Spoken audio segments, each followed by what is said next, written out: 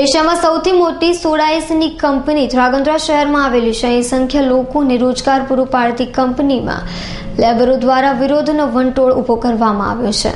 એશિયામાં સૌથી મોટી સોડાઈસ કંપની ધ્રાંગધ્રા શહેરમાં આવેલી છે.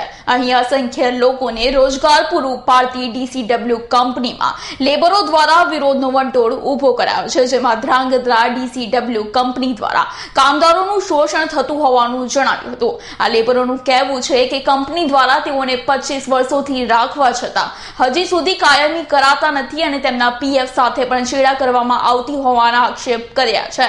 તેઓને દરરોજનું ભથ્થું પણ ઓછું આપવામાં આવે છે. છેલ્લા ઘણા સમયથી DSW મેનેજમેન્ટ તેમજ કોન્ટ્રાક્ટરોની સાઠગાંઠથી કામદારોનું ખૂબ જ શોષણ થાય છે, જ્યારે કંપની દ્વારા એક માસમાં માત્ર 10 કે 15 દિવસ જ આ લોકોને કામ આપી બાકીના દિવસોમાં પાછા મોકલી દેવામાં આવે છે, જેથી તેઓને પૂરતી એક માસની હાજરી મળતી નથી.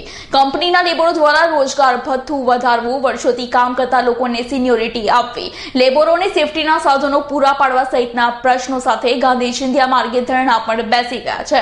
ધરણા પર બેઠાના 4 દિવસ વીતી ગયા હોવા છતાંય કોઈ DSWDના અધિકારી કે પછી રાજકારણીઓએ આ કામદારોની મુલાકાત લીધી નથી.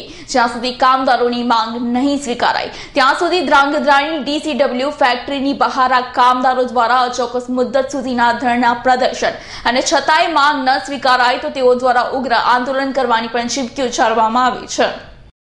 હું ધ્રાંગધ્રા DSW કર્મચારીના કોન્ટ્રાક્ટના બેઝ ઉપર કામ કરતા લેબર વતી તમને આવેદનપત્રની બાબતને જણાવું છું અને અમારા મુદ્દા જણાવું છું. જે માંગ ઉપર અમે આ હડતાલ કરેલ છે. હડતાલને આશરે 3 દિવસ થઈ ગયા છે. ડેપ્યુટી કલેક્ટરને અમે આવેદનપત્ર આપ્યું છે. અમારો પહેલો મુદ્દો છે કે ભાઈ કોન્ટ્રાક્ટ બેઝ ઉપરથી માણસોની સર્વિસ પ્રમાણે 20 થી 25 વર્ષની સર્વિસ છે તો એના અનુસાર માણસોને કાયમી ધોરણે લેવા. બીજી વસ્તુ એ છે કે કોન્ટ્રાક્ટ બેઝ ઉપર કામ કરતા અમને ગુજરાત સરકારના ધારા નિયમ મુજબ પૂરતું વેતન આપવામાં આવતું નથી. બીજો મુદ્દો અમારો એ છે કે લઘુત્તમ વેતન આપતા નથી. બીજું વસ્તુ એ સેફટીના સાધનની બાબત જે છે એ કોઈ પૂરી જોગવાઈ અમને આપવામાં આવતી નથી. અને ચોથી બાબત એવી છે કે પણ સાથે અમારા એ લોકો અમારો જે પ્રોવિડન્ટ ફંડ કપાય છે એમાં કેટલો ટકા ઉમેરો કરવો, કંપનીનો કેટલો ટકા ઉમેરો કરવો, આ કોઈ જાતની બાબત અમને એ લોકો જણાવતા નથી.